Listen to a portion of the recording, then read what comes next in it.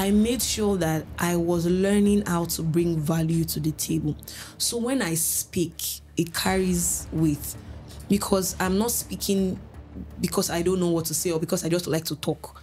I'm speaking because I know what I'm saying. Your environment, your society, where you live contributes majorly to what you become. But when you become of age, where you have a brain and you are aware, let me say that, when you become aware of who you are, then you begin to learn, unlearn, and relearn some things. Take charge of your life. Tony, as long as you are not hurting anyone or going against the will of God, continue, Jerry.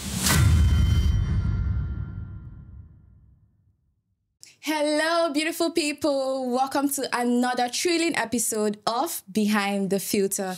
If this is your first time watching, Behind the Filter is a space where we dive into the captivating stories of individuals navigating the delicate balance between real life and social media. I am Okolopis Uche, your host for this amazing podcast series. And my guest for today is a talent manager, brand strategist, and entertainment consultant. Ladies and gentlemen, I have Tennie Oyewole in the studio. Hi. You look amazing, by the way. Thank you. Welcome to Behind the Filter. It's such a pleasure to have you in the studio today. Thank you so much. Thank you for having me. Yeah. You are a leading figure managing talent, African talent on a global stage, and that honestly is so inspiring.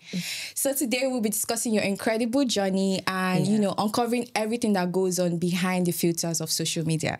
It's going to be a really interesting episode, so make sure you stay with us, and let's get right into it. Let's go. So what initially drew you to the world of content creation and entertainment? Honestly, I've always had like a love for everything aesthetically pleasing, pictures. I love taking pictures growing up. I love dressing up. I love interacting with people and all of that. So when the social media era came and it was a thing and everyone started, creating there, it was very easy for me to transition because I was already doing that on Facebook. So it was very easy to transition when Instagram came and there was this app that everybody was popping, meeting new friends. In all honesty, like social media then used to be a place to meet new friends, especially people not in your space or in your region or you didn't have access to, just like connect with people. And that's what it was for me. Then we started to drop nice pictures. I already like taking pictures, so I started uploading my nice pictures there. And yes, that's how I just found myself in that space. Interested. I get your point about saying that people used to come to social media to find friends, but I don't think that's not the MO. To be honest, like the closest people in my life right now, I found them, and these are friendships that have lasted 14 years, 13 years, 10 years. Really? I found them on social media, and that's how we built our friendship. But now, if you want to find any friend, it will be a runaway. No, for real. Like, that's just the reality of the world we live in right now. Like, it's really complicated.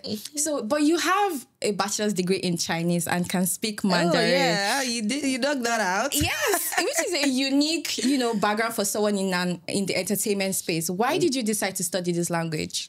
So I did not see this future, right? Yeah. If someone had told me like years back, this is what I would be doing. Of course, I knew this was going to happen, but I didn't know how soon it was going to happen. Or let me say, there was no industry like this. Of course, when growing up, everyone just wanted to be a doctor, an engineer, a lawyer, and all of that. There was only like creative. I mean, there were creatives, but it was not a thing that it is now. So I just wanted to, like, of course, get after secondary school, I wrote JAM and all of that. I didn't get my desired course. Long story, cut story short, I found myself in a position where I had to pick 2 languages to study, French or Chinese. And I'm like, okay, let's think about this. Really? I had just a day to decide. I'm like, okay, at that time, like I knew a lot of people that were speaking French. They were going to Cotonou, Benin, and all these places. They were speaking French. I'm like, let me do something different, right? What everybody's not doing. I always like to stand out or plow the route that is not easily done. So I'm like, okay, let's do this.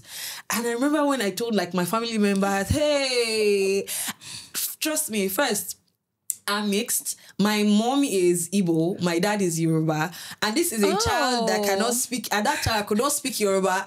I could not speak anything in Igbo. The only thing I understood was English language, and you're just coming from nowhere and telling them that you want to do Chinese. You know, they first made fun of me, chin, saying all things. I'm like, okay, now we have to deal with this.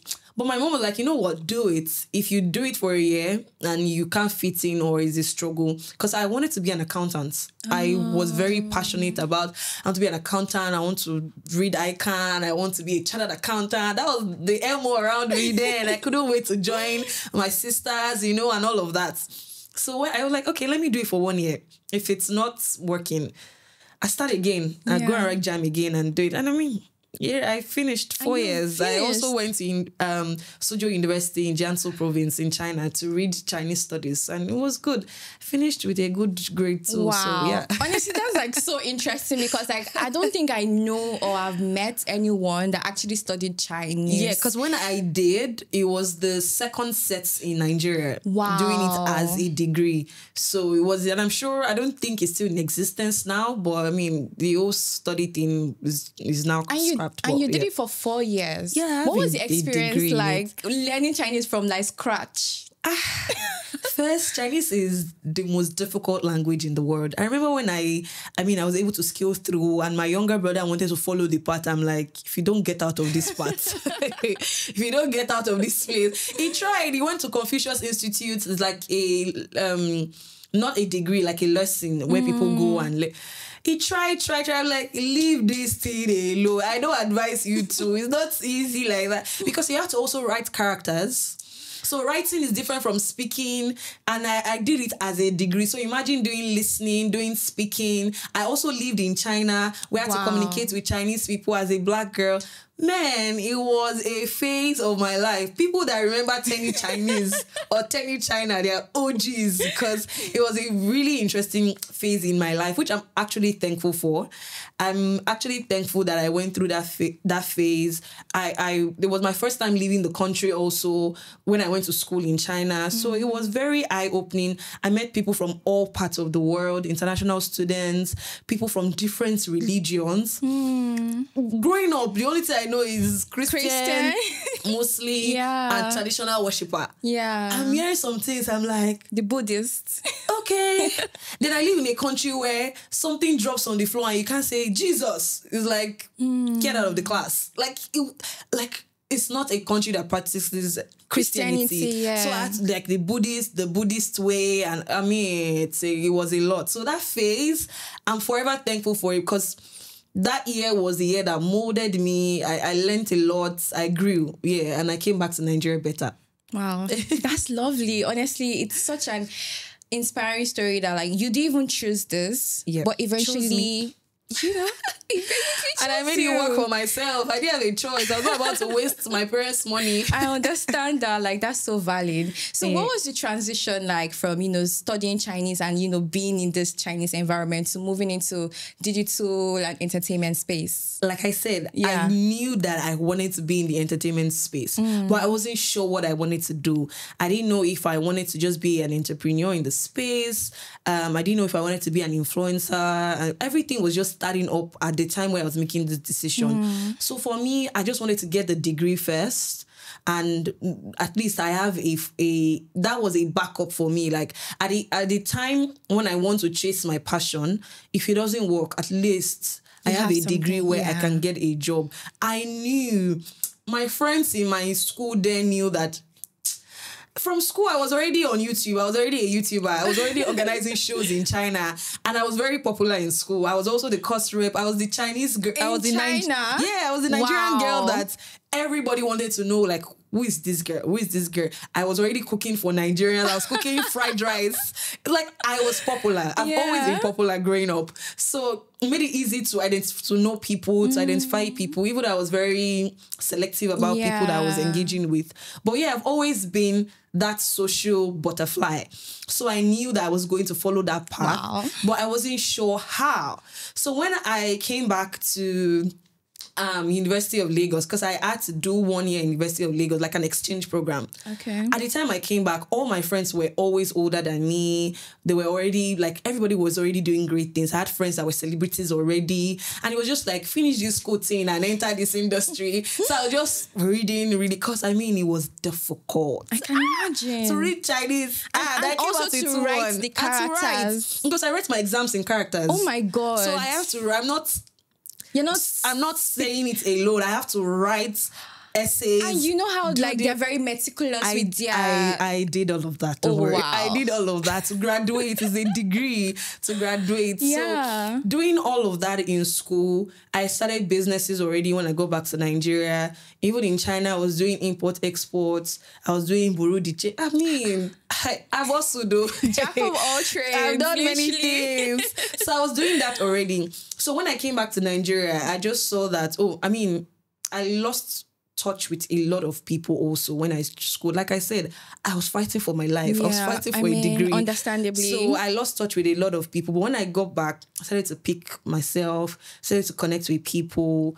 And I mean, I just transitioned and I found myself. So would you say studying Chinese was like a blessing in disguise? Yes, it was. My first job was because I could speak Chinese. Even my second job, it opened doors for me. Like when I enter a space, and I mean, now I'm not even as fluent as I used to be because I've completely left that space to really focus on this passion thing called social media, talent management, and all of that. But at that time, where I thought I was going to be an interpreter, I was taking it very serious. Wow. I used to engage with a lot of Chinese people. It was such a blessing in disguise.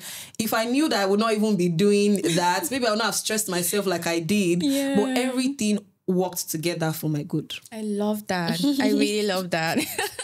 So can you share a pivotal moment in your career or in your journey, early on in your journey, that made you realize that this is what you wanted to do? This was your calling, social media, talent management. So I think the calling for me is talent management, right? Yeah. But of course, using social media as a medium of expression. When I moved to TikTok, when I started working at TikTok, of course, I started to onboard creators. I started to interact with people. Like I said, before then, I was just a YouTuber. I was an influencer on Instagram. I was just that girl that liked taking pictures, uploading, going for events. I had a lot of friends in the media space. I had a lot of celebrity friends. We chilled together and all of that. But when I started to work with people, then I started to find fulfillment in actually grooming talents from zero, watching them grow. I saw how they were very, very expressive. They were very vulnerable with me. They shared their journey with me, their ideas, their dreams. And I'm like, you know what? Let's do this together. And we started to work together at every stage. It feels like, Miss T, this happened. Miss T, I just clocked 20K followers. Miss T, I just clocked 100K followers. Mama, where are you? I want to show you something. It was just very heartwarming for me and just very great to see that their dreams were actually valid. So at every stage, it made me realize that I actually enjoyed doing it. Trust me, it was out of my job description. That was not what I was paid to do. I just saw myself going extra mile for these people. And it's not only Nigerians. I've managed creators in sub-Saharan Africa. So I'm focusing on Nigeria, Ghana, Kenya, South Africa. I mean, on other parts of sub-Saharan Africa. So watching these people, it started to connect. I started to learn people's culture. I would always ask, what's this in your language? What's this in your language? Oh, in Nigerians, this is how we act. Kenyans, this is how we act. I started to find joy in it. And I think 2021, if I'm correct, I think 2021, after the lockdown. I remember that's 2021, after the lockdown. I just said it very clear in my spirit. I'm like, you know what? You are called to do this. So at that point, it wasn't because of a job anymore. It wasn't because I was paid a salary. I just knew that I find the most fulfillment helping people become better.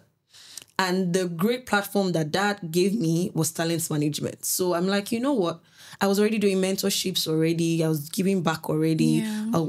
I was already speaking with people's parents.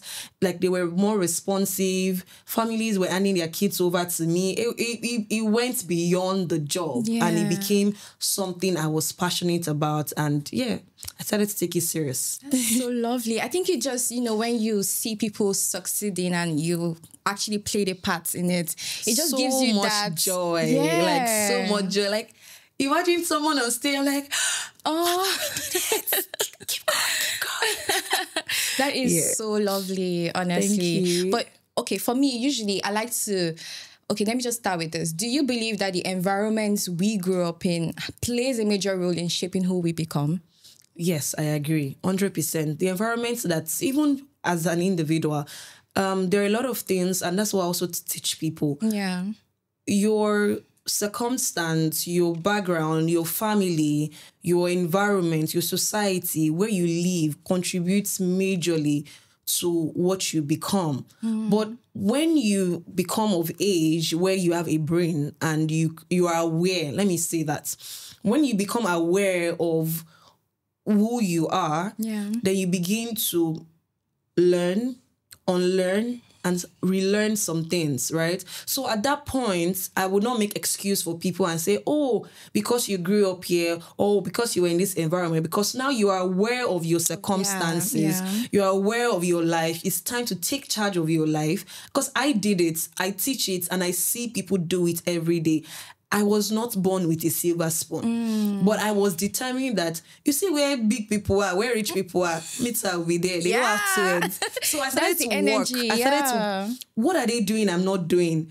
What are they learning that I'm not learning? I started to find out. It was so bad that when my mom, because my mom also is of that school of thought, when she says something nice about one woman or somebody, I'll go and find, first thing I'll tell my kilo car. Like, what did she read? Like, is it book they are reading? I can read the book. Because I was very brilliant. Yeah. That's why I was very brilliant. I was the best graduating student in my class. So I was very brilliant. I wanted to, if it's this course they are reading that is making them successful, I can read it, so I don't mind. I was very curious. I was very determined. I wanted to succeed at all costs. I mean, going the right path. So every time I get a good story, I'll find out. Okay, yes, this one is from a rich home. I'm not from a rich home. That's fine. 1-0. You win me 1-0. I'll find out what else did you do. So I started to speak, even in making friends. It was intentional for me to not allow my background to determine who I would become. So I was very intentional about my work ethics, the way I speak, the way I carry myself, the way I relate with people, everything that would be every requirement of a successful person. I started to pick it one by one, learn, ask people, teach, learn, serve, and that's it. That's interesting. I love how you think and your mentality and approach towards this thing. So how would you describe your childhood? Hey, I think my childhood was grass to grace, come back again. But I don't know if I would say it came back to grass. Oh my God, no. It was just I used to be the child that, okay, I grew up actually in Alimosho local government. I was born, bred, buttered, teed in that local government. That when I left the country, I came back, I said, no, I'm getting out of this local government. I'm not doing this again. If it's a course, it's me. I'm like, why? Well, my childhood was pretty much interesting. I don't think anyone's really asked me about my childhood though. No, honestly, I feel like I like to ask that question because it kind of gives you a perspective into how your journey initially started. I started okay. Like I said, I wasn't born with a silver spoon, but we're okay. My parents did their best to do their best.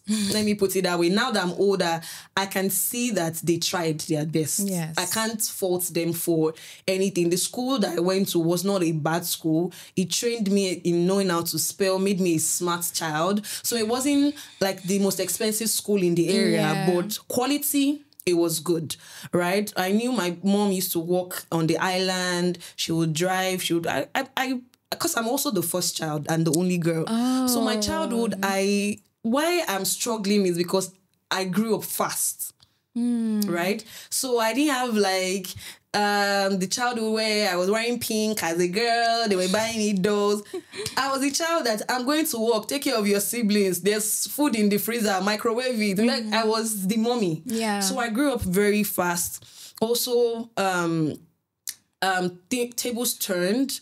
So I had to like leave the school I was in, where I'd already built like relationships with people. It was like a top school in my area. We could not afford it anymore. So I had to leave, go to another school, realize that that condition make crayfish bend though. Which kind of year school is this one? I told my mom again, she took me out of it. So I went like 3 secondary schools. And that's why I know a lot of people. Oh, really? I went to different secondary schools. I just remember that after church, we used to go to Mr. Biggs to eat, or every Sunday. Oh, I think we did that too. Yeah, I remember that. Also, my dad didn't live with us, right? So he was working outside Lagos. So he used to come on Fridays, go back on Sundays. I remember that. So I literally grew up with my mom, and my mom was literally fending for the family and doing. So she was the one I knew. Yeah. I remember in SS1 or SS2, when my dad left his job and he came back home, and I woke up one morning, I'm like, why are you still in this house? What are you doing? I'm not going anywhere. I'm sitting at home. And my mom was like, no, like, he now stays with us. I'm like, okay, welcome to the family. But I mean, I pretty much grew up with my mom that was a struggling entrepreneur, making sure if she doesn't work, there's no food. So I had to grow up on my own. I had to grow up fast. I had to grow up to take care of my siblings. I had to make sure that everything was in check. So yeah, that was literally my childhood till I took my life. Yeah, and you're doing amazing right now. I mean, you look good. Thank you. I know that being a first daughter comes with that responsibility and it's like not hypo. pressure. Like the pressure is very serious because I am a firstborn as well. Oh, nice. Yeah. Gang. So I can totally relate when you say, you had to grow up fast because you have other people looking up to you, you have siblings and all of that. So like, how were you able to manage the pressure that comes with being the first daughter? I'm still managing it because I'm still on that journey. Yeah. So, I've always been a child that has a mind of her own. If you ask my parents, we fought. My childhood was fight with my parents, especially my mom. She not agree for me, so I don't agree for her. Yeah. But yeah, now we are best friends. Growing up, we used to be enemies. I think that's the... Because I had a mind of my own. I was a child that I was only interested in book. Don't call me to wash plates. Don't call me to sweep any floor. I remember my mom would say, of course, Nigerian parents or my Nigerian moms, they'll be like, is this what you want to do in your husband's house? I say, when I make enough money, I will pay somebody to cook for him. Thank you. So, and the thing used to piss her off so much. You don't know, you're so lazy. You can't do anything. And I used to tell her that all these things, first, I thought it was inborn. I might be wrong, I might be right. I think it's a natural thing for women to be domestic, right? So I was more interested in reading my book growing up. I felt like it was a gateway to become a successful person. Then when I become successful and make all the money in the world, I was going to pay. I used to watch films. I saw chefs. I always wanted soft life, even when I know how silver spoon. So my mom and I used to fight, and I grew up with maids. So I think the disconnect was by the time my mom realized that omoiti budget, I've already grown up. Because when I grew up, I had maids attending to me, holding my lunchbox, and the maids were actually working in our factory, but they slept in our house. So I didn't used to sweep, I didn't used to do anything. My own is wake up. So when the maid started to go with her to the factory, then it was just me and my brother. So I now started to get into that position to be their mom and all of that. So we used to fight growing up with my mom. I had a mind of my own, the kind of friends I wanted. I was so, let me say, I was classes that I didn't relate with poor people. Oh my God. I always tell myself, You started building your I always say, I'm not rich. From a I young need to age, look up, not look down. So I was that intentional I love about that. I actually love that. reading. I like I said, now I know better. But at that time, the only thing I saw was this book is my gateway to success. Yeah. So I used to read. I was not a child that they got lesson teacher for or had a problem. Open day like this, Mommy Tennie. Everybody liked my mom. I was always the star of the class. Even my teachers, I was everybody's pride. Let me put it that way. Yeah. Everybody wanted to be my teacher. Everybody wanted to meet my mom. My mom also fashionista. When she comes, she would just swing that darling yaki.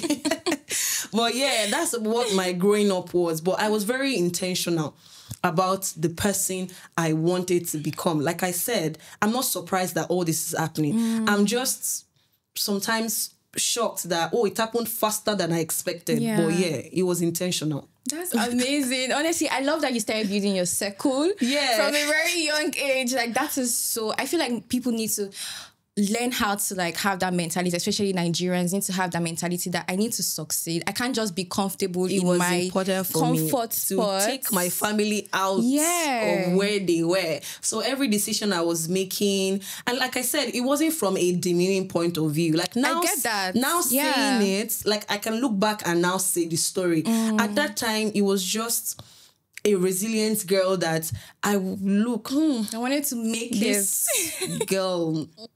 Their family is not like my family. Like they are. Yeah, she has a bit of connect. So I accept your friendship. And that's the country we live in Nigeria. If you do not know people that have connections, I knew that I must know people to some except I wanted to leave the country, but to succeed in. I was wise enough to like learn from my dad. I mean, Yoruba man now, from his conversation, I was just picking things and started to get intentional about my life. I love that, to be honest. It's amazing. Okay, so when you look back at where you started and your journey, what experiences or what moments do you think shaped you the most to be who you are today? 2017. I was in China. I was very lonely. I was at the verge of giving up. The people I called friends, they switched their back. The person that was supposed to be my roommate started to act mad. And everything was just like, the person that used to look like, my guy now, he focused on his relationship. Left me alone. So I think 2017 was a defining moment in my life as a human being, not like 360. Like I said, 2021 was for my career. 2017 was a determining factor. I had to accept, I grew up very insecure. I didn't like how I talk. I felt like I talk with my tongue. I'm too tall. My teeth is everything. I didn't like anything about me. But 2017, I just sat down and said, you know what? There's nothing you can do about it. I started to accept my flaws. I laugh loud. I'm loud. I talk loud. Like, you know, when you list out all the insults that you received and all your weaknesses or insecurities, I just listed it and I'm like, you know what? Can you do anything about your height? No. Check. Can you do anything about how you laugh? No. Check. Can you do anything? I just started to list everything down. Like, you know what? There's nothing I can do about this. This is what makes me, right? This is why Tennie is different from Olivia. Olivia is different. Like, this is what makes us different. And that's fine. I grew up in a toxic space where, like, that's why I struggle with my childhood because nothing really stopped like that. But I grew up in a toxic space where I was too much. I was always too much for everybody, every space. It felt like I was trying to always fit in. And also, like, the only girl, I didn't have sisters. Yeah. So I didn't have sisters. The people that were friends were the ones I was forcing to be my sisters by force. I remember my best friend then. If my mom buys something for me, I will not use it or wear it if it was not in shoes. Because when I get to school the next day, I needed to give Betty.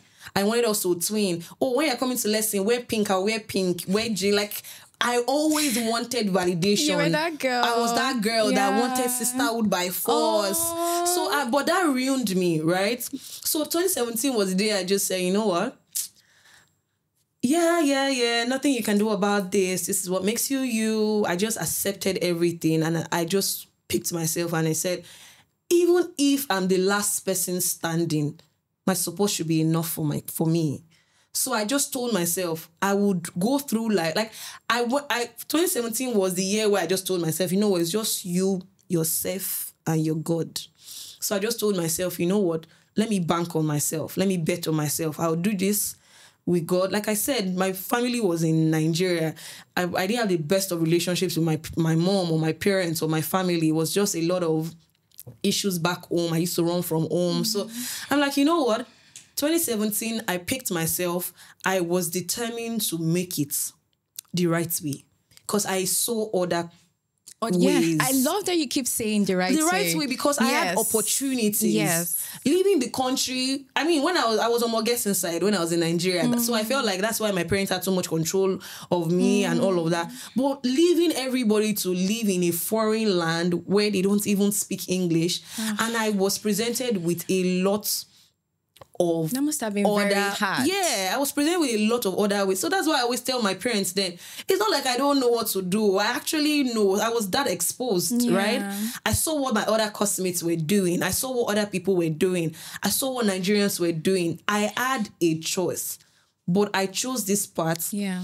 And I was ready to bank on myself and make it work. It was important for me to make it work, to show other people that this actually pays. Yeah. So that was also my driving force that, you know what, I will go through this route and let me say it true. At least I know that I'm smart. I know how to speak to people. I enter any room and I know I bring value to the table. So let me bank on myself. And yeah, I did that. But the start was very difficult. But 2017 was the defining moment in my life. And I'm so grateful that I sat with myself.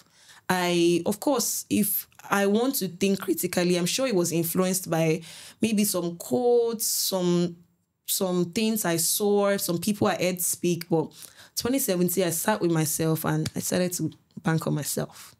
Your story is so relatable because as a young girl growing up, it's very easy to listen to what everybody's saying about you, how they're describing you, oh, you're this, you're that. Because I know for myself, growing up, I also hated being tall. I hated, because like you walk in and everybody's like, oh, go to the back, you're very tall. When I want to queue, go to the Tolly. I used to like to stay in the front. Tolly, go to the back. Oh my God. And I like staying in the front, even till today. Tennie, thank you. I like staying in the front. Today, if you go anywhere, just know that the front seat is for Miss T. And even when I was in uni, my seat is in front. When I go to church, I sit behind the pastor. Anywhere that I am, I look at the front. I first go to the front when there's no seat in front. But imagine growing up, Tolly, go George, that's so tall. And you know our kids now, they'll say it's such they can a be so mean. And then my name is Peace, right? So then they will say Peace.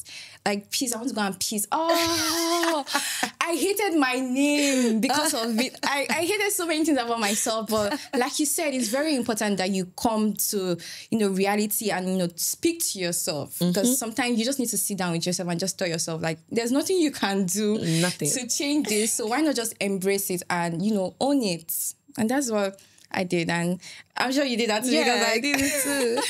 So to anybody out there that is feeling like, oh, I'm not enough, I'm too much, or I'm not enough, or I don't like something about me. Too much. But now everything that people complained about me being too much, everything, when I mean everything, every single thing that people had an issue with about me being too much is what changed my life. Is what gave me the job that I have. Is what gave me a listening ear in the rooms I entered. Is what gave me a seat at the table. So I always encourage everybody, do you, honestly, it sounds cliche, as long as you are not hurting somebody else and you're not going against the will of God, trust me, bank on yourself.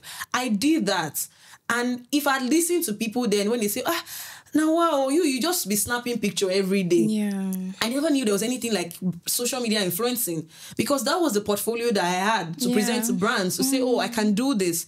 If I wasn't outspoken, if I didn't try hosting shows like I used to do on Trending by Tennie, the company that wanted to hire me would not see me as a good fit for a creator manager for Nigeria. Yeah. If I wasn't expressive, that they were calling loud. So I realized that when people say you are too much, you are in the wrong space. All you need to do is remove yourself from that space.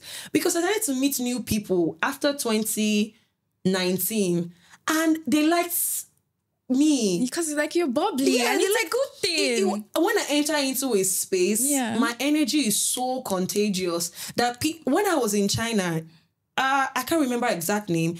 She used to pay me to come spend time with her. She's a white woman. Really? Yes. It was part of my hustle. Wow. In the China. Because this woman she's a white woman. She's old. She has kids, but they were scattered around. You know how white people used to think?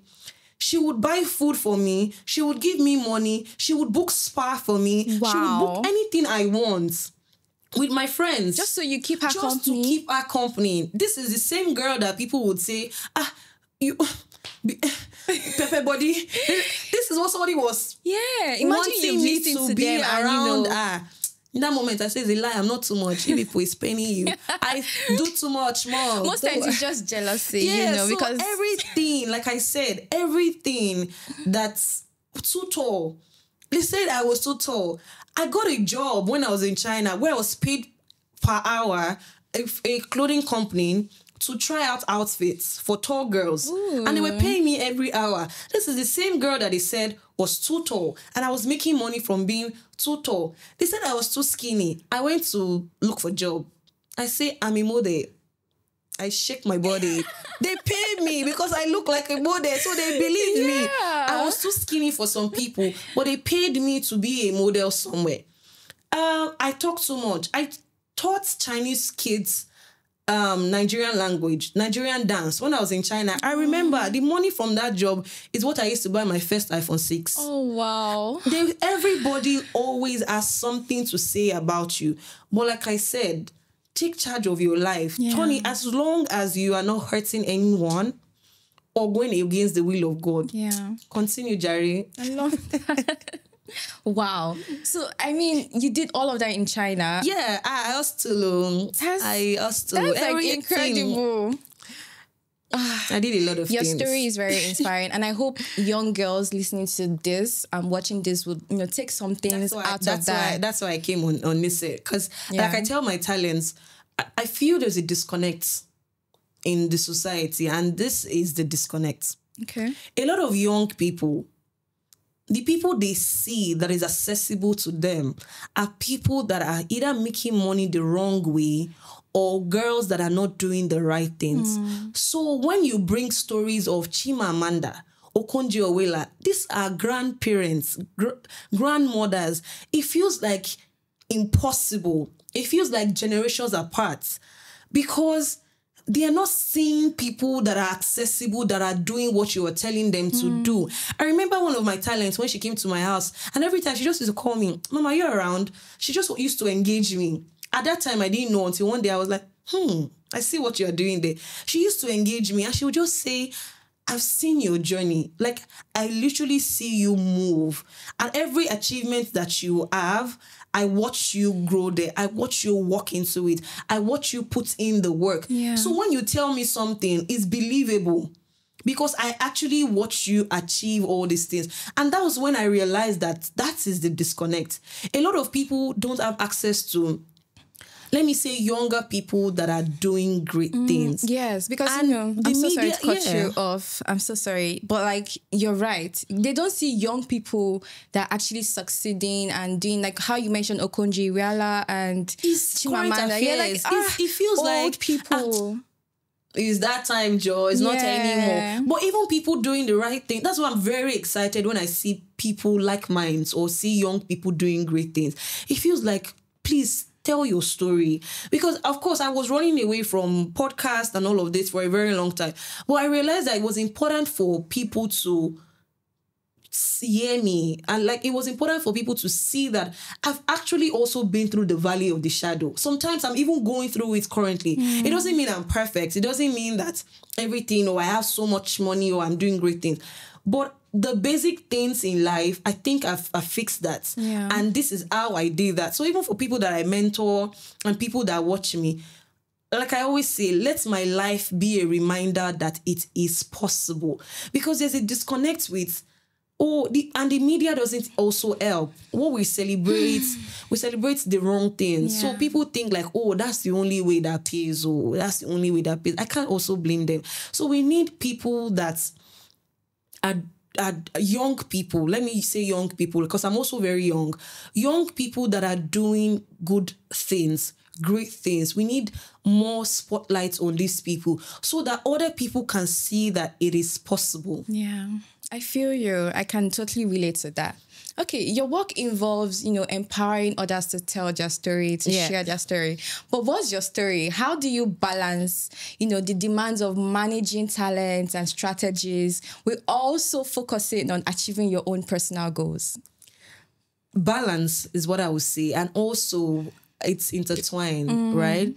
If they're telling their story, that's my story also. Really? Yeah, because when someone is out there speaking about their journey and I'm a major part of that journey, of course, that is also my story. Yeah. So I'm not focusing about me. I'm not focusing on me.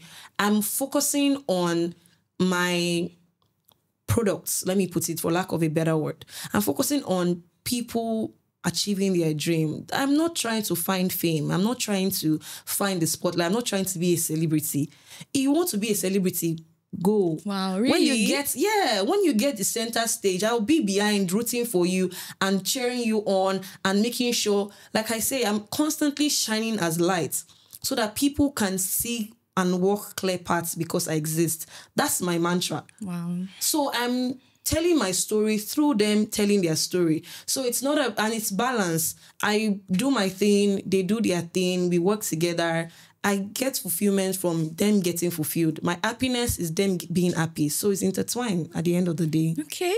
I love that, because I was going to ask, the talents that you manage, they end up going into the spotlight. Like, how do you as the architect of success, if I can call you that, like, and you're not, in public attention, people do not, you're not the center of public attention. I don't know if you understand that question. Yes. Yeah. Because, like I said, it's a calling for me. So it's not about the fame. It's not. Or popularity. At the end of the day, it doesn't mean that when they become famous, they stay with me.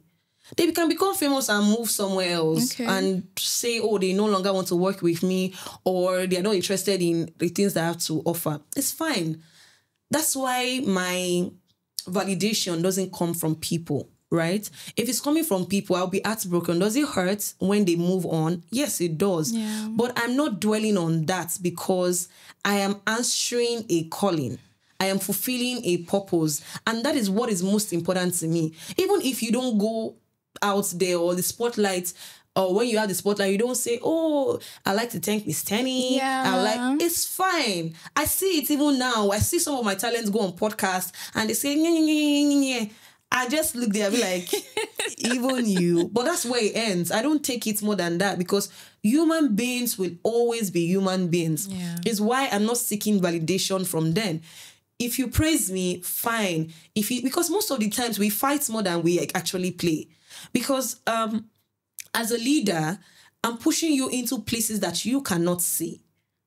Right? Yeah. So you in it might not have the full picture. I'm the one outside the box, so I have an overview of the picture. Yeah. So we fight more than the good times because I'm constantly pushing, I'm constantly pressing, I'm constantly making sure they are going beyond their limits, right? At the end of the day, if you appreciate it, thanks be to God.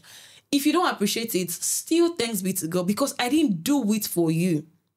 With or without you, whoever occupies that position will still benefit the same thing from me. So it's not about the person in the position. It's about the position. Like I say, I make sure that I create platforms for people to express themselves and to achieve their dreams. When you achieve your own, you go. I wish you all the best. Because again, there's an higher purpose and higher calling that I'm answering. And that's what's important for me.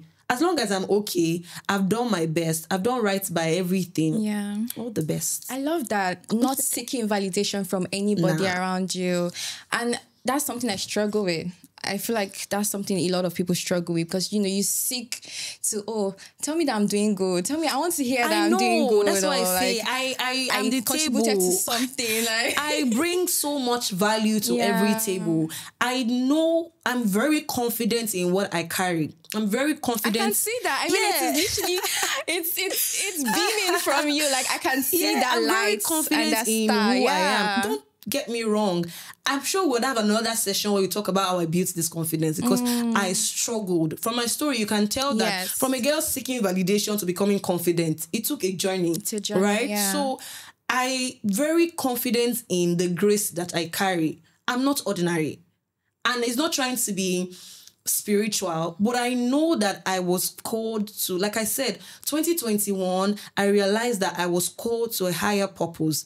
So if I'm not, even if you say, oh, thank you so much, I love you so much, oh, nice and sweet. Because the same person that says, I love you so much, will say tomorrow that, I hate that woman, she's too bossy, she's too proud. That's human being for that's just you. Humans, yeah. That's humans. So if you put if you get validation from them, it's good when they appreciate you. It's good when they give back. I feel great. Like I said, I'm also a human being. Yeah. Of course, I would accept that. I'll pay attention to that. People that are returning the same energy, by default, I will be drawn to them because I'm a human being. Yeah. But in the real sense, I'm just doing what I want to do. When we all get back to heaven, I see you, we see each other, we wave. I've done my part, you've done your part, and that's what matters. I love that. Interesting. So I imagine your role at TikTok must come with, you know, a lot of pressure. How do you handle those high stakes period, and how do you know, make yourself and put yourself grounded in your purpose? Like I said, it's intertwined. It's a job. Doing what I'm paid to do, get out. It comes with, it doesn't... How do you deal with the pressure that comes with it? Because I know it should be... There's pressure because people know. So people expect you to do magic. People expect you to press one thing and everywhere will be viral. There's just unnecessary expectations. But for people that I give access to me, they understand... When it's a Tennie conversation, they understand when it's this conversation, they go through the right channels. I know when I'm not supposed to be in the conversation. I just know I'm very authentic. I stay true to myself. If I can do it, I will do it. If I can try and put in word for you, I'll try. Yeah. If it's something I can't do, I can't do. But I'm more interested in Tennie as a person, as a brand, as everything that I'm doing than that.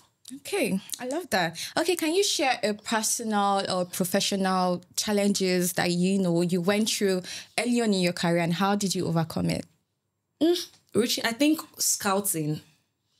Scouting? Yeah, for talents, because when I started, of course, now you would know me one way or the other.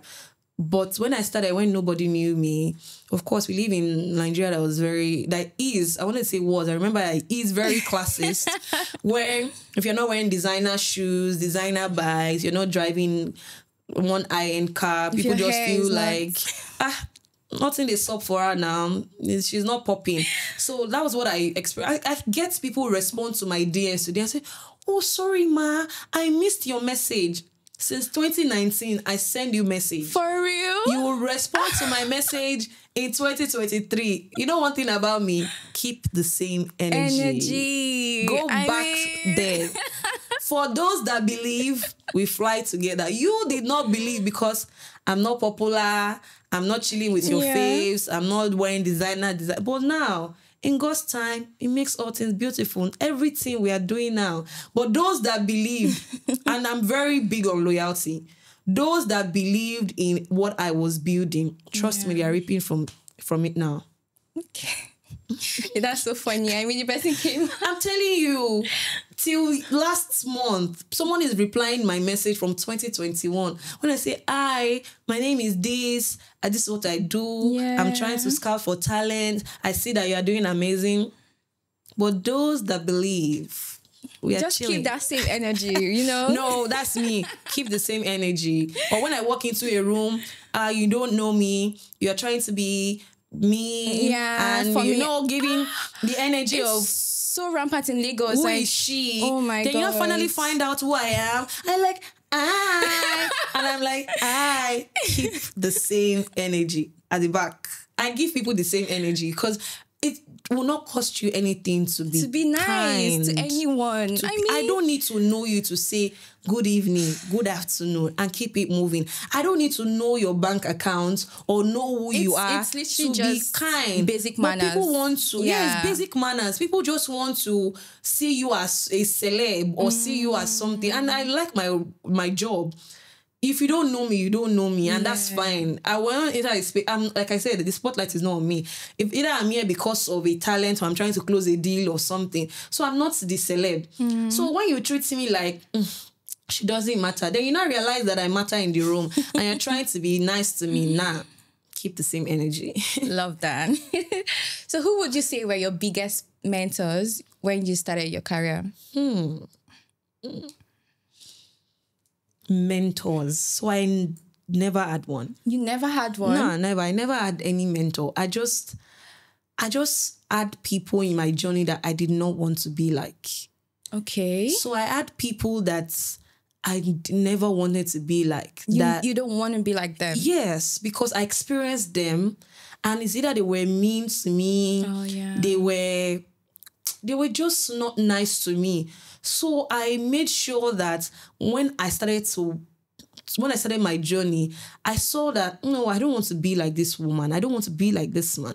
So I wanted to do better than what they were doing. So I didn't really have, like I said, I'm the first child. My parents were first children too, from both parts. Yeah. So I didn't have cousins or auntie. I didn't have any blueprints. Really. Why do I feel like I can't? Yeah, I didn't have any blueprints. Oh, wow. I became the blueprints. I was just blessed with people on my journey that believed in me. So I didn't have anyone saying do this, do that. I had people that would say, woman, you're buru. I should not be wicked. Oh, this woman didn't give me a seat at the table. When I get into that room, I'll bring somebody in. So I had people that I didn't want to be like, because people were very mean when I started. But like I said, I don't focus on that, because as much as people were mean to me in my journey, I was blessed with people at every stage in my life that gave me an helping hand, that helped me in one way or the other. That help was what I needed for the next stage of my life. So, which I'm always very thankful for. So I didn't have mentors. I just had people that I looked up to.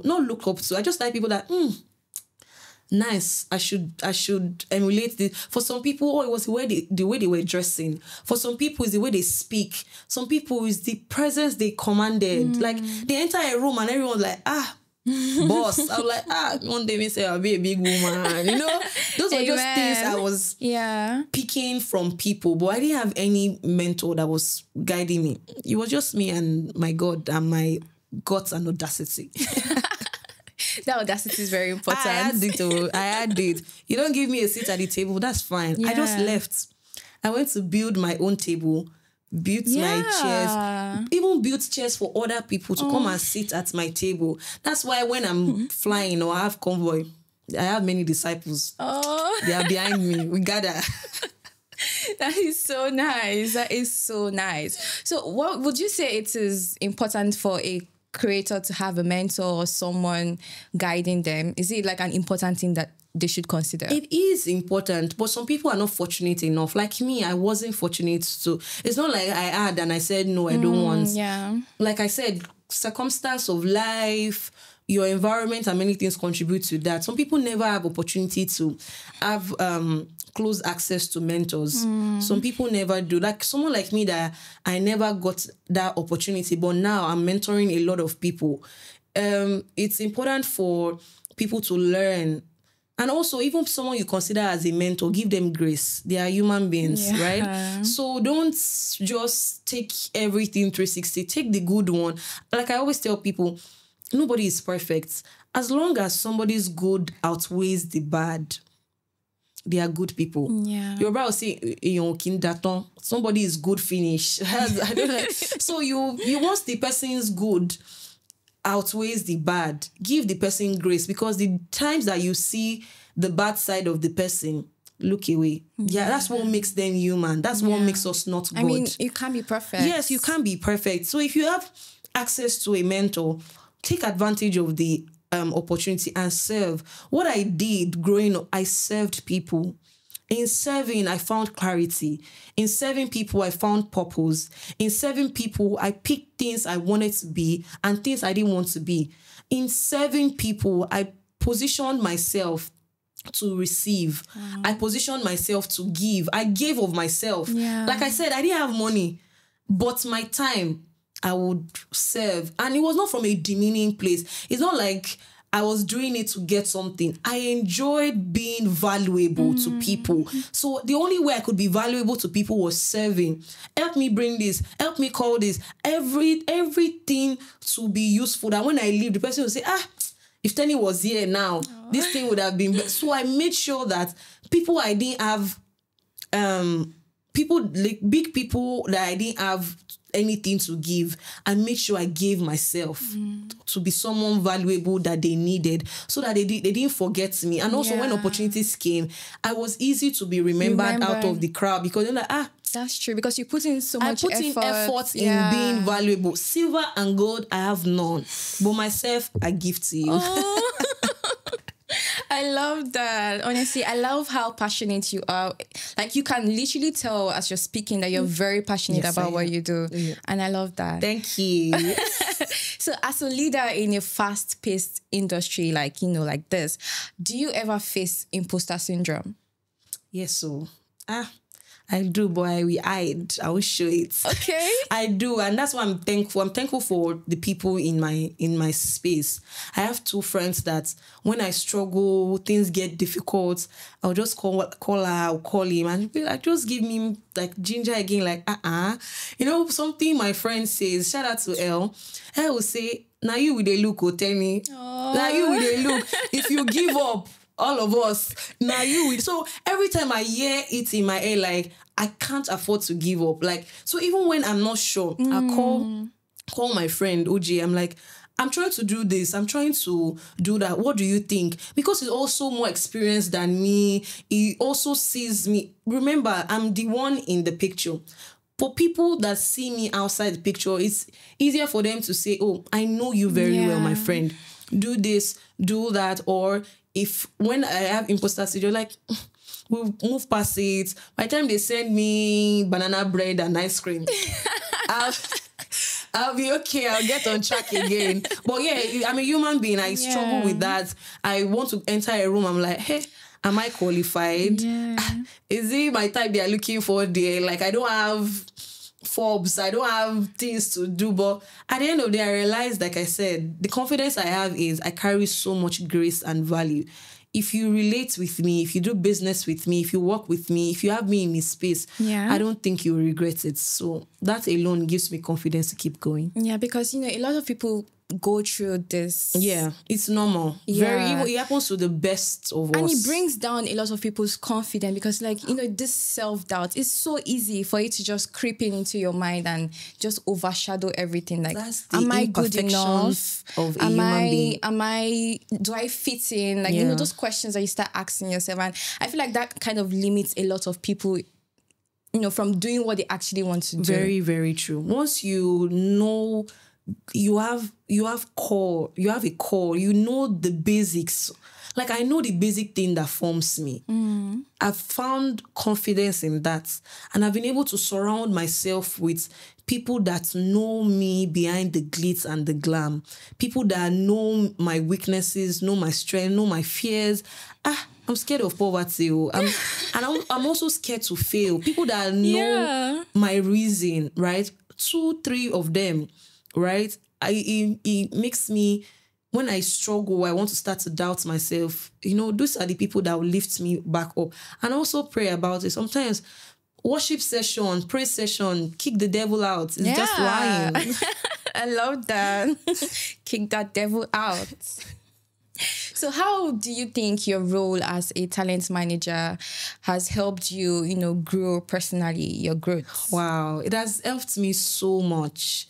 I've grown. Even when I look at myself in the last 2, 3, 4, 5 years, I've grown. I've become more confident in myself. I've become very sure of who I am. I've found clarity on my journey. I know what I want. I'm not the girl that you can say white is black, black is white. I'm very sure of what I'm doing. I'm sure of... talent management has also helped me personally in my life, because I know that I'm constantly under the microscope. People are watching, people are looking, and it's not from a place of pressure. It's from a place of I'm doing what I'm saying. So when I tell you to do it, it's because I'm also doing it. Yeah. I'm not telling you what I've not done. I'm not telling you what's not possible.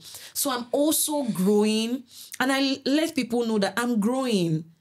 As much as you see me as, oh, mama, or I'm also growing. I will make mistakes and tell you, I've done this thing, or I know somebody. I always know somebody. If it's not me, because I have friends that are also very exposed. Like, I have a lot of friends that are way older than I am. So I learn also from their experiences and teach other people and teach myself. So talent management has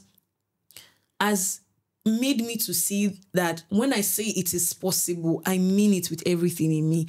It is actually possible. It is possible for someone to go from 0 to 100. It is possible for people's dream to come alive.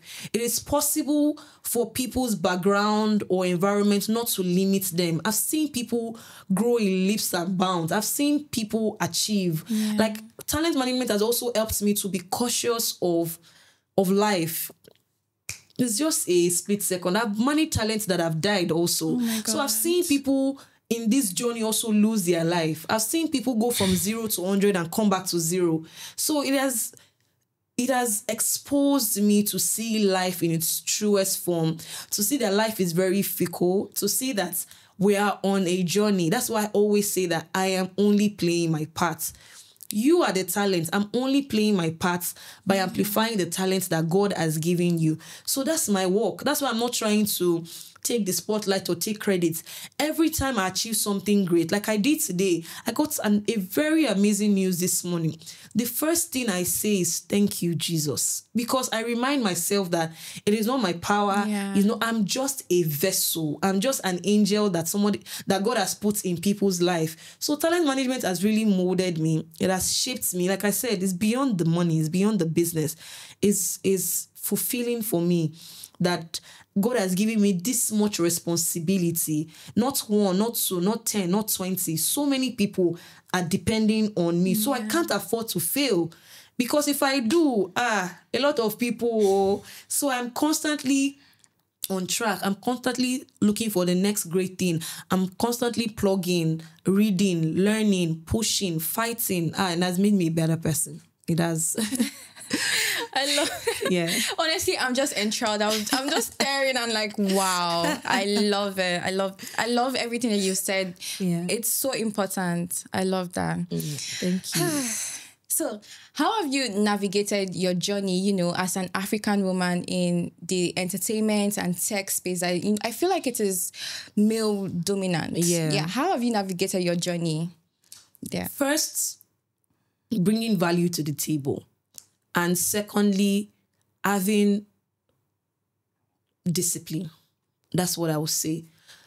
So before I entered this space, or even when I started, like I learned on the job, if I'm being honest. I made sure that I was learning how to bring value to the table. So when I speak, it carries weight. Because I'm not speaking because I don't know what to say or because I just like to talk. I'm speaking because I know what I'm saying. So when in this space, I've been able to build myself as a person of value, one, and secondly, be disciplined. I'm not that lady that give us more time to be. Yes, I'm not that person. I when I started, they used to call me Margaret Thatcher. Now I'm even more. For real? I'm serious. Even my talents say, like my new talents that I on board and all. Like when the old ones tell them, say, you are very lucky, you did not meet the Miss T that we knew. Because like I said, I used to be very, very. I'm still firm, but you can't. How do you call me at past 8? It's not possible now. You can't reach me. That's not professional. So like I put a lot of things also in place. When I started working, I don't meet people in their homes. I don't even do physical meetings. I kept it strictly offline. Strictly online. Because for me, it was a way to protect myself from pressure. I will do meeting now. You say, my shoe is not Gucci. My bag is not Louis Vuitton. I didn't want that pressure. I wanted the only thing bringing us together was work. I wasn't trying to be your friend. I wasn't trying to accept new friends. Yeah. And that was just me setting, this is how she works. So if a lot of people say, don't try that girl, she gets shoku for it. I was very okay with that because I used to tell people, she too proud is better than see finish. Yeah. So I didn't mind the Definitely. names that came with.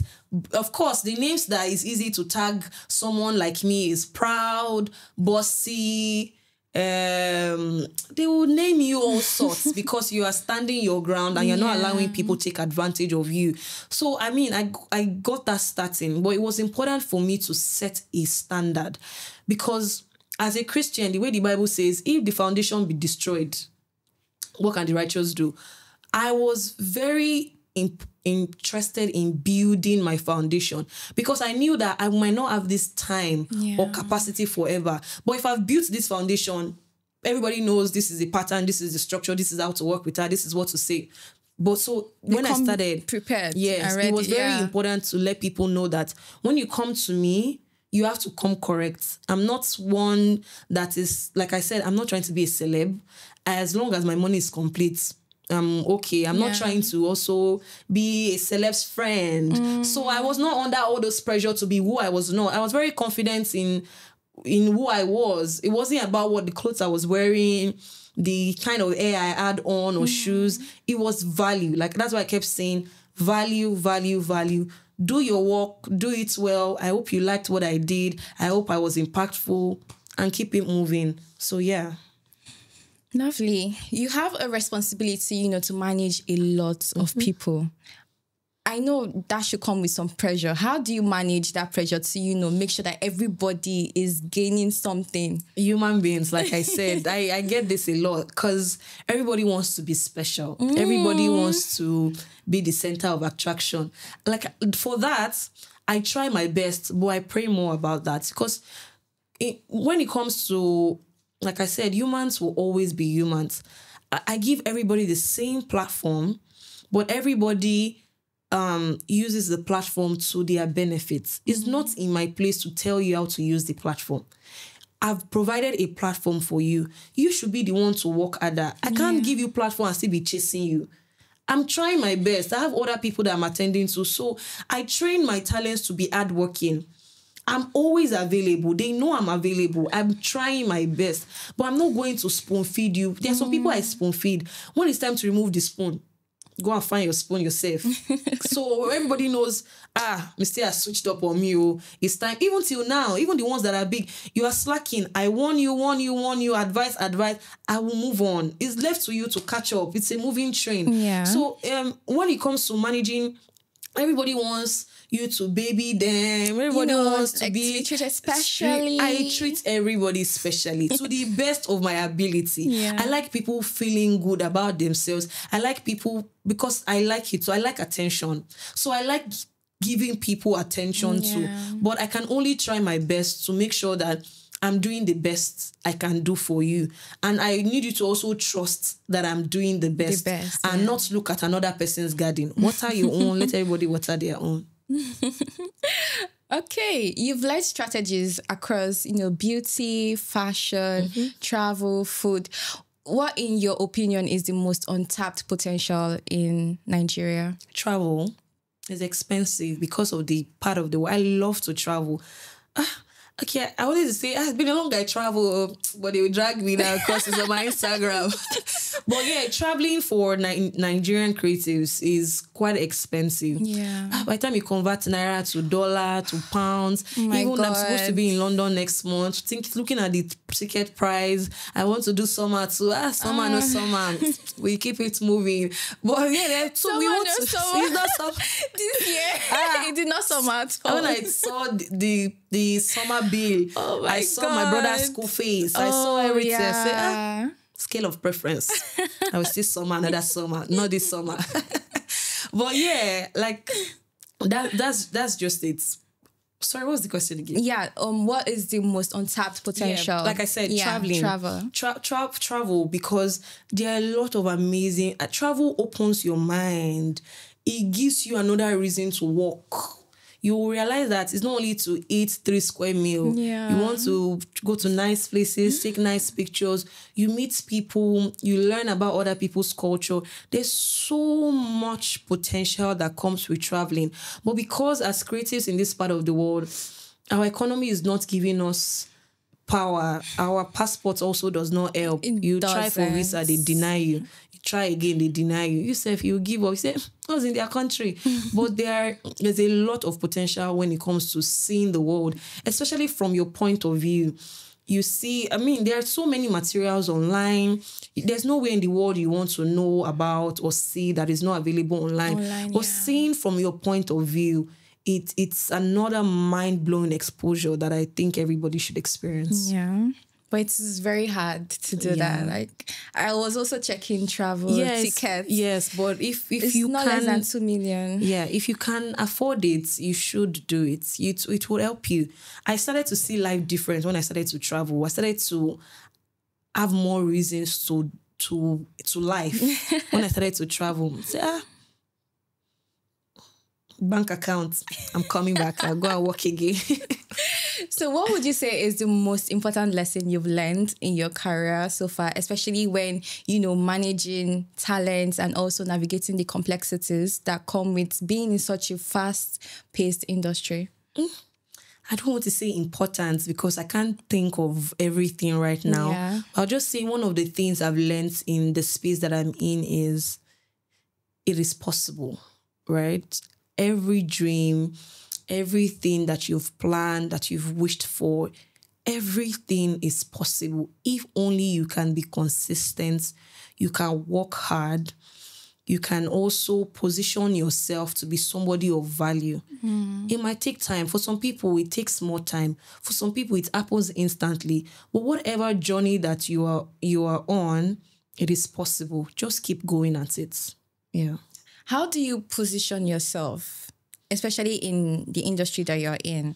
First, I will say again, I know people say my own is too much. But first, once you are someone of value, you start to connect with people. You connect with people either via social media or offline networking events. Okay. You start to talk about what you do, what you have to offer, how you start to... The fastest way I made money was solving people's problem, right? So I encourage people to solve problem. If you chase money, money will run away. But if you chase value, money will come. When you do something valuable, you can put a price tag on it, money would come. But if you just say, I want money, you want money, what do you want? What are you doing to get money? So you must have something to offer the world. You must have something to offer. It might be products, it might be services, it can be your mind. When I started, I know for a long time, 2019, even before the lockdown and during the lockdown, I was struggling. I'm like, I'm too smart. I'm too intelligent. But, I don't have shishi. I can't depend on this salary. Rich people don't depend on only salary. Yeah. I started to think. I started to pray. I can't forget. I was really praying about it. I wanted direction and clarity. And I started to think because I've seen a lot of smart, intelligent, brilliant people broke. Yes. It exists. I had a lot of examples that I didn't want to be like. So I was just thinking so what I did, I said, you know what? I think I'm smart. I can do it. I started to sell value. It's not only this work I'm doing. It's only 9 to 5 work. I can still do this. I can help you get this. I can help you talk to this. Commission they'll give me. Wow. Middleman gets money. I started to do it, and like I said, I learned on the journey. I started to explore more things I could do. I started to work with more people. People started to trust in what I could do based on what they saw that I was doing already. Oh, can you do this? Will you help me? Can you join my team? I started to do that, and I'm here today. Guys, even if you don't take anything out of this conversation, make sure you take that value. Value is so important. It's very, very important that you're offering some sort of value, at least. True that. I love that. So what inspired you to create TT Effect, and what do you hope to do with that platform and community? TT Effect. So it just came from my group of people that just wanted to identify with me. Like, we are mysterious people. You know that pride that comes with, I see my manager. Don't worry, my manager is coming. You know, just the joy that came from my creators wanting to identify with me. And I can't even remember. I can't remember who formed. No, it used to be Team Tennie. So it used to be my team, your team. So it used to be, I'm Team Tennie. So I'm like, then we started to grow. So when I started to train them and scale them, I'm like, you know what? Like I tell people, there must be something about you that makes you stand out from the crowd. So when we started to go through that journey of training and mentorship, you just say, so when people do something, just say, that's the TT effect. So that's why it came. So the TT effect is the Team Tennie effect. Yeah. When you work with these people, you're in this community, there is always something up. So that's what we used to say. So when outsiders or my friends or industry people will say, I'll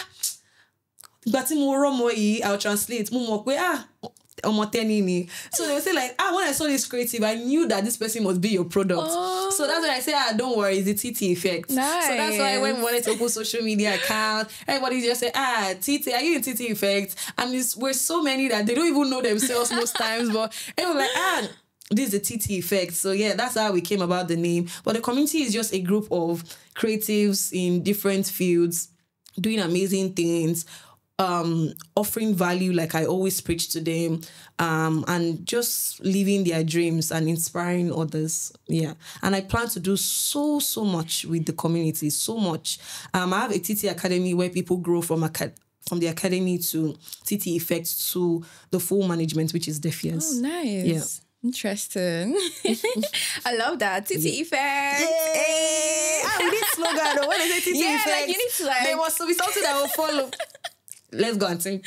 Okay, so how do you identify a potential talent? Like, is there some qualities that you look out for that is important, to be successful in this industry? Yeah, first thing that catches my attention is creativity.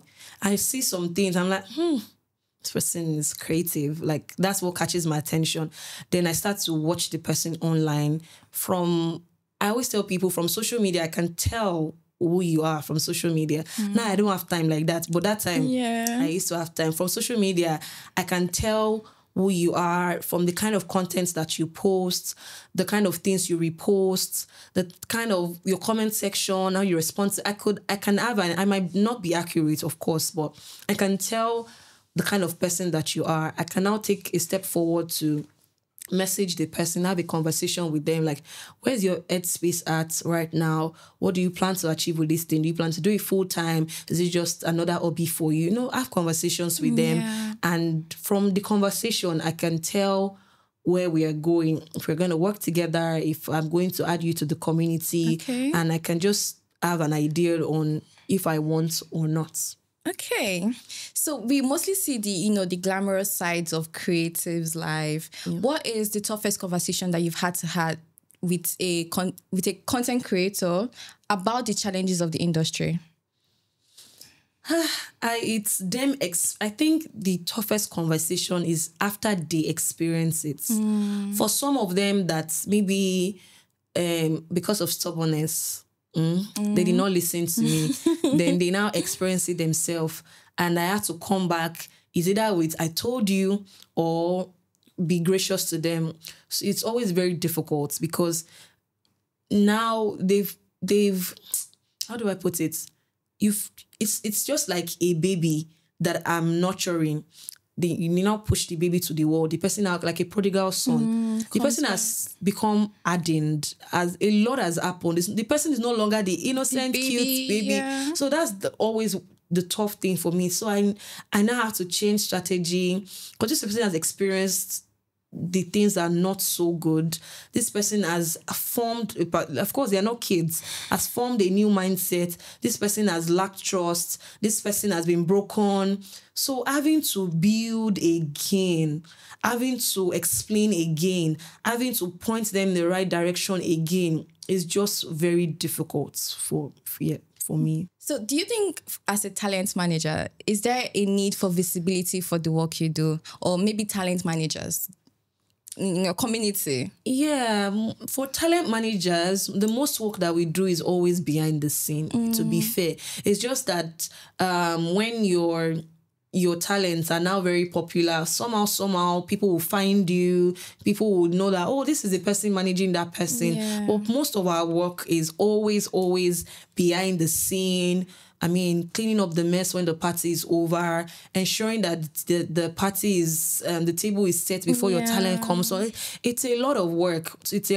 So a lot of talent managers don't get their flowers. And that's why, you guys go through so much to build someone. A lot of talent managers don't get their flowers. And why... maybe I'll say I have a difference is because I don't manage only one type of talent. I manage diverse talents. So I'm not just a music talent manager or a fashion talent manager. I'm doing everything in different capacities. So for talent managers that are just music artists that you've built so hard with an artist, then when the artist now pops and makes a mistake, they go back to zero. It's affecting also the talent manager that's putting so much work. And many times, maybe the talent did not listen or thinks, oh, you can't tell me what to do anymore, or they think the spotlight is on them, nothing you see matters. It's very hurtful for them, very heartbreaking. Like a lot of talent so you won't even see award ceremony and you say award for talent managers. That is exactly because I don't even saying. think categories like that is a voting thing, because every talent manager is doing an amazing work. Yeah. Managing human beings is one of the most difficult things to do in life. So yeah, shout out to all the talent managers out there. I see you and I love you. Lovely. Okay, you've managed and helped, a lot of creators be successful. Is there a specific or particular story of a creator that, touched you the most? There's so many. I have so many. So. Can you tell us one, like the most special one to you? I honestly don't have a special one. Okay, maybe not special. It's not me trying to be diplomatic, but I don't have a special one. Everybody's story is peculiar. Yeah. And to me, in different ways.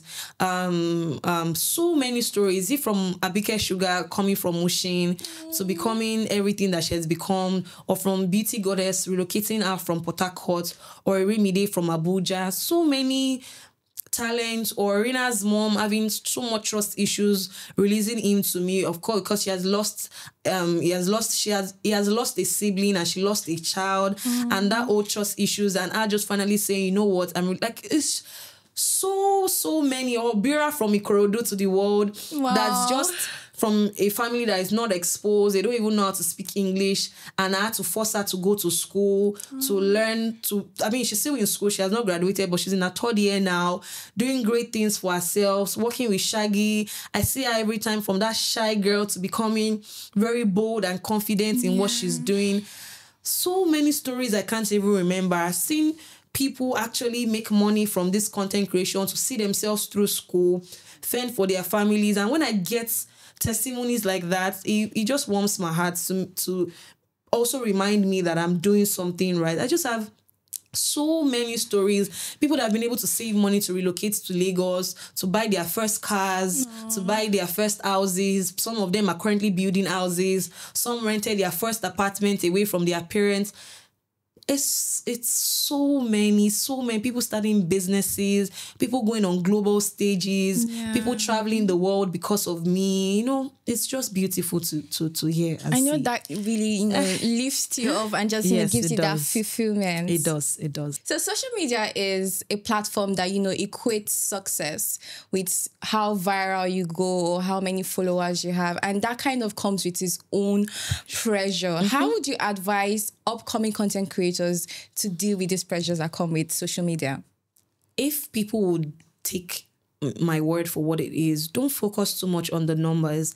I have a lot of creators that are making sustainable income, and they are not the biggest in terms of numbers, and even in terms of every requirement as a big creator. They are not yet, but they have a steady source of income. Their money is coming in steady. So I think focus more on the value, the creativity, the way that you do your thing. Nobody will do it like you. Everybody's doing the same thing, but in different ways. So make sure you are as authentic as possible. Make sure you build your community, not to chase clouds, not to chase numbers. The numbers will come if you stay authentic and if you stay true to yourself. So don't I know there's a lot of pressure. There is that. I have like minds where you share your concerns with people to encourage you and all of that. But yeah, you'll be fine. You Just will be fine. make sure you're giving value, like Miss Tennie said. Value is so important. Okay, as a talent manager for African creators, what does representation mean to you? It's very, very important. Working in a global space also has made me more focused and serious about representation. Yeah.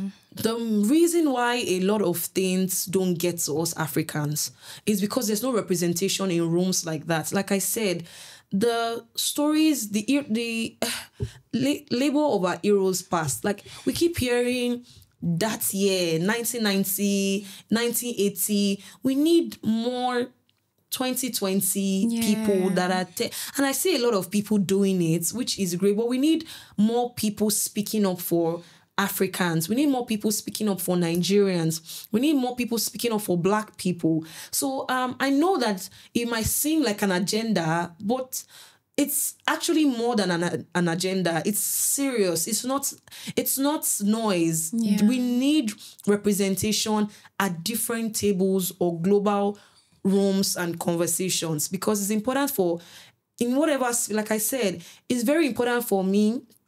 By default, when I go for global conferences or I travel out to work, it's important that I wear African, I wear Nigerian. It's important for me to let people see, even when I was schooling in China, teaching Chinese kids, by default in China, Black is ugly. Everything negative is African. Black, it was important for me as a Black girl to represent where I come from. It was important for me to show people that we have great places in Africa. We have great minds in Africa. So everywhere that I am, I see myself as a billboard where I must represent. I'm first Nigerian before I'm even Tennie.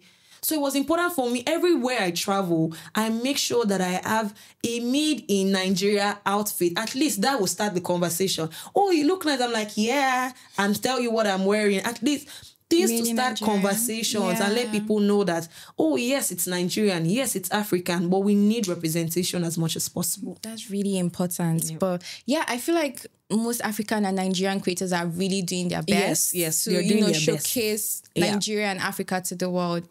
So personally and professionally, how would you define success? Or what does success mean to you? Success for me is empowering people. Success for me is giving to people that cannot give me back. Success for me is people living through me. Success for me is people seeing me as a representation or a billboard that it is possible. That's what success is to me. Making sure that even after my time here on earth, people can walk clear paths. People can become also successful. People can impact their world because they met me. That's what success is for me. I love that. So what advice would you give to, upcoming creators that are looking to break into this space?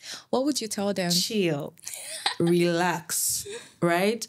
Find your reason, find your why. Why are you doing this? Is it because of the glitz and the glam? Is it because of money? You need to find your reason. If these things I listed is not your reason, that you're passionate, you want to create value, you want to give value, go for it, stay consistent, learn, invest in yourself, invest in your craft. Don't be pressured. rise above the noise. Ignore the noise. People will talk. Things that you see and say, it would be nice to have. Yeah. Everybody has different journey. For you, it might be faster, it might be slower, but bet on yourself and stay true to yourself. Lovely. I hope you guys got that. Okay, so outside of work, because we're rounding up. Yeah. Outside of work, what's your personal passion or hobbies that you do my outside hobby, of work? It's rich people hobby. Oh, okay. I'm still looking for money. I like to travel. Yeah. I like to travel. I'm that person that I'll say, my next birthday, my friends, don't worry, I'll pay for your ticket. Okay. Let's go and have fun. Like, Okay. I actually like to travel. I like to have fun. I like to take pictures. I like to dress up. I like to look nice. I mean, you do look nice. Thank you. I just enjoy everything. I just like everything fun. Outside work, I like partying. I like meeting new people, having conversations, and just learning new things outside my country or my region. Yeah. Okay, so what's next for Miss Tennie? What's next for me? Scaling my agency, my 360 agency, DefEar's management. Oduduwa, stop. Yeah, so that's what's next. Doing more TVCs. I produce TVCs. Doing more TVCs, and also scaling for more international representation. So international companies that are coming to Nigeria and they need direction, they need strategy, planning, execution, and all of that. I'm your go-to person. Of course, onboarding more talents, representing more talents, making sure that people's dreams continue to become a reality. And yeah, for myself, just doing that, at the end, lines will fall in pleasant places for me. Amen. Amen. So what would you like to say to your community, your team? Yeah. TT effect? Yes, I'm just glad that I get to share my story, especially because this is different. A lot of times is people finding out or wanting to know what I am and not necessarily going behind the filter, right? Yeah, you got that. And people not necessarily going to see what Tennie was like growing up. Like now that I've built Tennie, that's TENNIE, to become a brand. I'm just glad that I get to share my story. I hope it inspires you watching. I hope it inspires you to know that everything is possible. Bank on yourself. Bet on yourself. Everything is possible. Like I say, as long as you're not hurting anyone or going against the rule of God, everything is possible. I'm just expect so many great things from me. Follow me on social media. My social media is definitely a reflection of myself. I share a lot of things there, and people can actually see my day-to-day life from my social media. But yeah, just impacting lives the little way I can. So thank you for listening to me. I hope you learned one or two things. Oh, there you go, guys. Like, thank you so much, Miss Tennie, for coming on the show. You're welcome. And, sharing your journey and your experiences with us. It's been so inspiring and very impactful. Like, I feel like I've gotten so much from this conversation. Thank you so much. I hope you had fun. I did. And I spoke a lot. Yeah. I talk too much. Sorry. No, it's perfect. It's perfect. I love that. Thank you again for coming. Welcome. It's been an immense pleasure. I knew today's conversation was going to be great. I was really looking forward to it. Thank you so much. Thank you for having me. Thank you. So there you go, guys. I hope you get and learn something from this conversation. Like I said in the beginning, if you did not learn anything, make sure you take that you need to always, provide value, give value. So thank you so much for sticking with us to the end. You're a real G. I'll see you in the next episode. Bye.